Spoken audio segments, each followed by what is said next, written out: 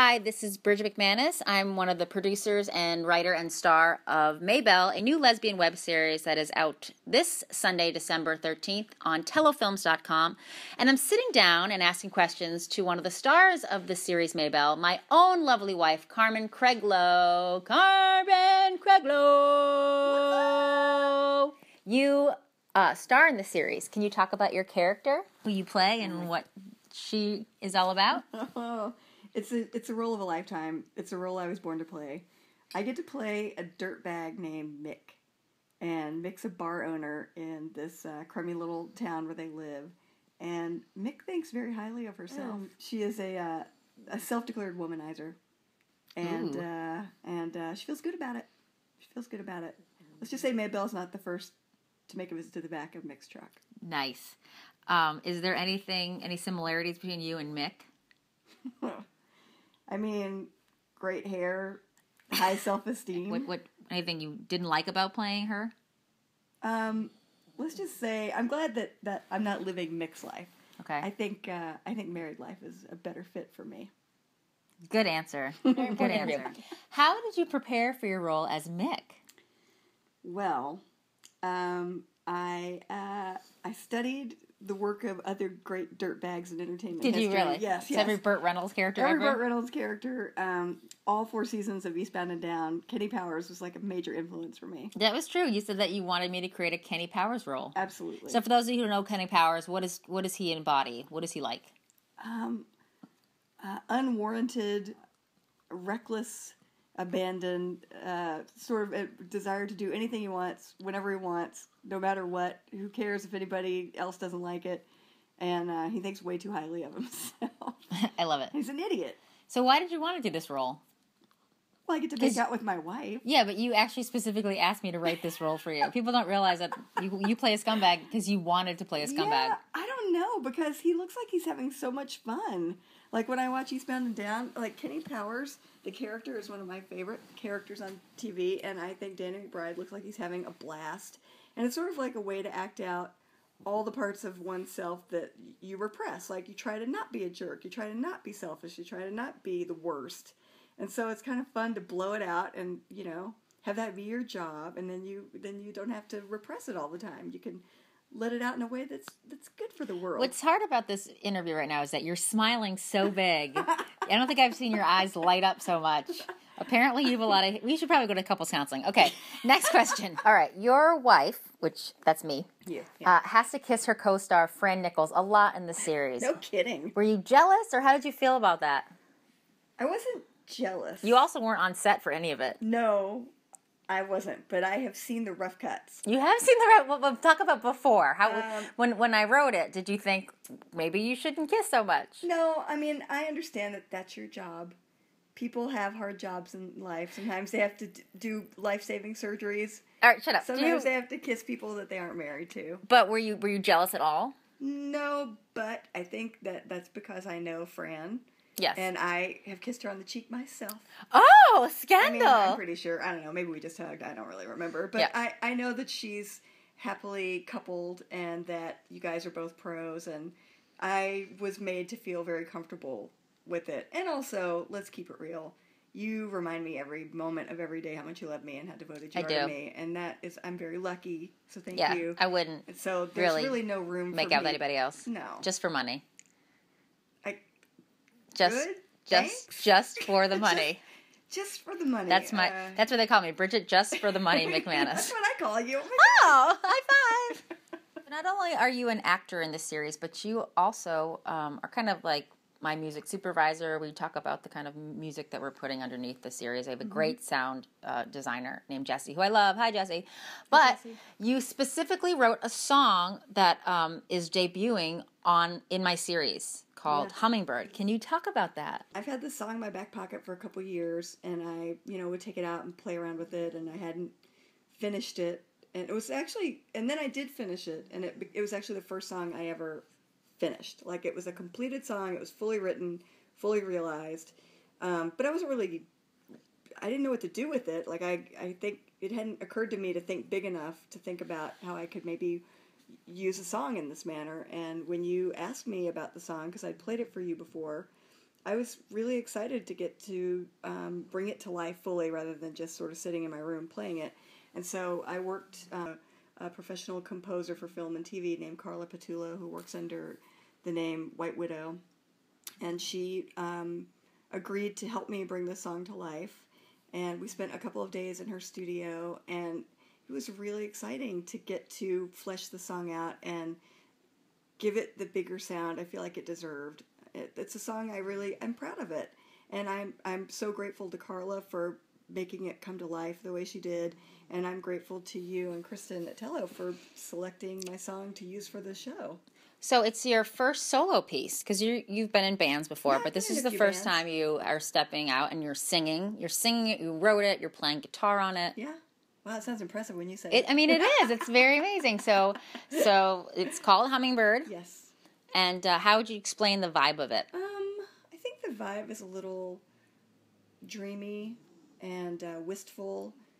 She says dreamy while our dog Taffy snores in the background so loud. I think it put Taffy to sleep. It's like it's sort of a bittersweet song. Yes. It came out of a dream I had in which my grandmother visited me in a dream and as a white hummingbird and kissed me on the cheek and communicated with me in this dream. And the song, like, it's one of those rare songs, at least rare for me, that it kind of like came out all at once. You vomited this magic. I kind of puked this song out after the dream. And then I think that's why it took me so long to quote-unquote finish it, because I didn't realize it was finished. Yeah. Like, I thought, oh, well, that was too easy. There's more work to be done. Yeah, because things don't usually come out quite like that. And then one day I just realized that there was nothing more, like, I didn't need to do any more on my end to make that song complete, that it was the way it was supposed to be, and I needed to accept it as it was, and then decide what to do with it. I think a lot of artists have that problem. They think it's not done, let me just keep finessing it, and then you never actually release anything because you want to make it perfect. And sometimes things are as they are. Yeah, and they are perfect in their own way. Exactly. But you don't really know that till later. So, Karman Kregloe, what is next for you?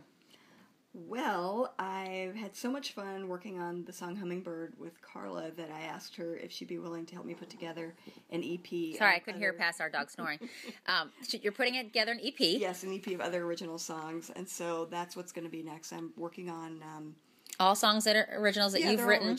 All originals, 5 or 6 songs. I guess if I had to classify them, they'd sort of be like roots rock, Americana, bluesy rock kind of stuff. And... I'm working with my friend Eric Vasquez, who I was in a band with. He's going to be playing guitar on all of these songs. So you have 2 shows coming up. Plug them for us. Okay, so on December 17th in LA at El Cid in Silver Lake, I'm going to be playing a show that's part of a Honky Tonk Hacienda's Songwriting Circle showcase, and I'm going to be doing 2 or 3 songs there. That's it's 8 o'clock at night, right? 8 o'clock? Yeah, it starts at 8. I think it's like $5 cover. $5. Good time. So you're probably going to sing like 2 or 3 songs. Probably 2 or 3 songs. Just depends on how much time we have. And then on January 30th, I'm going to be doing a show at the Universal Bar and Grill in North Hollywood over by Universal Studios. Eric, who I mentioned earlier, is having a show on the 30th, and I'm going to do a song with him. Maybe more, I don't know. For those of you who are fans of Karman, which of course I am, and probably Gail, the only 2 people listening to this. My mother. Eric was also featured in McManus Land Season 2 as the M to M bandmate. So a little shout out to Eric Vasquez. We love you. So I don't know how many people know this, but you actually are a performer. You performed many different times. You hosted your own show on the Logo Network. You had a couple of video blogs on AfterEllen.com. You've acted in other things. Yes, I've done some acting. Can I just want to give you a shout out to my lovely wife, who actually got cast in a LA Times commercial. It was a PSA for gay marriage back in 2000, and I don't even know. Back before we had marriage equality. Before we had marriage equality. A couple years ago. The funny story there is Karman and I auditioned together as they wanted real life married couples, and they booked Karman and not me. So she's actually a very successal actress, if y'all didn't know that. Thank you. So if you could create a role for yourself on any TV show or series, existing or non-existing, what would you want to play? What would you want to do? Oh my God. Wow, carte blanche, huh? Mm-hmm. Well, I have to say the dirtbag thing was a lot of fun. So I feel like I'm such a nerdy, wholesome type that getting to play bad people and villains and like jerks, villains like in Fargo or villains like a comedy? I don't know, maybe both. I think like comedy villains are great. You know, like I love a comedy villain because you kind of get the best of both worlds with that. But maybe a dramatic villain would be an interesting thing. I don't know. I don't feel like I've really done a lot of dramatic acting. I've just done a lot of comedy stuff. So I don't really know how that would be for me. Who would you be your ultimate on-screen partner? Don't say me. I don't care about me. Pick someone real. Any actress in the world or actor. Oh my God, actor. Actor. Any actor. Anybody. Well, I think for an actor, it would probably be like I don't know, maybe Ewan McGregor or Danny McBride. Carmen loves Danny McBride. I hope you're listening to this. Carmen wants to work with you. Yeah, forget what I said about Ewan McGregor. And he's too pretty. I'll take you, Danny McBride. Well, I think you just insulted your co-star. He knows what he looks like. Okay, so wait, who would you pick? Actress. Actress. Boy, are you going to go Kate Blanchett Carol? Is that what? Carol. Oh, hi. Therese, not Teresa. Carol. Ooh, so exotic. Oh, let me light a cigarette. All right, for those of you who haven't seen Carol, go fucking see Carol. We basically just do Carol voices around the house. I mean, I gotta go old school. I gotta go Jessica Lange. Jessica Lange! It's childhood dream. It's childhood Jessica Lange. Oh, another thing you don't know about Carmen is Carmen has a painting that she made as a child of Jessica Lange, and it is amazing. It is amazing. It's my rendition of the poster for her 1983 film Frances, for which she was nominated for Best Actress. Of course, all of us are big fans of the movie Frances from 1983. Who doesn't love a good mental patient drama? I mean, you know. You know I haven't seen that movie. It's uplifting. Most people haven't seen this movie. You haven't seen that movie? No, because I was 3 years old. I haven't seen the mental patient Jessica Lange movie. I haven't gone back and seen that one yet. Well, guess what we're doing tonight? Oh, shit. I have seen it. It's so good. I don't need to see it again. So you yourself have interviewed many people. And one question that I know you have asked people in the past, which I'm going to ask you, is if you could have any actor or an actress play you in your own life story, who would it be? It could be anybody. Oh, my God.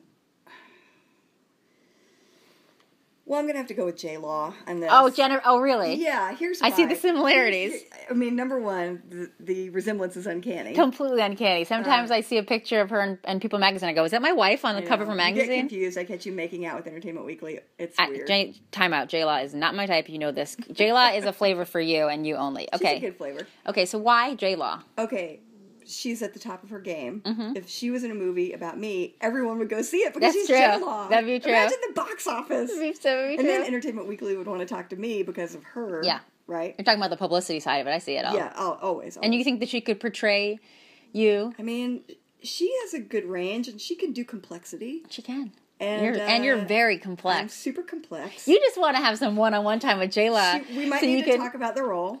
She might need to do a little research. Might need to do a little research. Yeah, this isn't happening. This isn't happening. It's J-Law. your idea. This is the worst idea I've ever J-Law, had. if you're listening, we could totally make this happen. Don't even worry about it. J-Law, if you're listening, why? So the series comes out December 13th, which is a Sunday. Can you tell everybody where they can watch it? You can watch this amazing series on tellofilms.com. It's a fantastic subscription-based service, internet site that provides lesbian content by and for lesbians. You can see a lot of great entertainment there, a lot of talented people putting their best work forward at tellofilms.com. And you could watch some of our other work there. Bridget did a series called McManus Land. Season 1 and Season 2 are available. There's some episodes of Brunch with Bridget on that, which Carmen produced. Yeah. So you're all over Tello. Maybelle is groundbreaking entertainment. It's really great. I have to brag on you. I have to brag on my wife here for a minute. It's so well written and so well acted. It's a really great piece of entertainment. It's a really good kind of slice of life character study of someone who lives in a lesbian who lives in rural Virginia and what it's like to be a small town gay person. And I feel like it's a great portrayal of that. Having been in that world myself for many years, I think it rings true. It's really good. It's very romantic. Aww. Yeah. Thank you to my wonderful wife, Karman Kregloe. She has an incredibly busy schedule, so I really appreciate her making time for me. And everybody at home, please log on to tellofilms.com on Sunday, December 13th to check out my new romantic web series, Maybelle. Bye!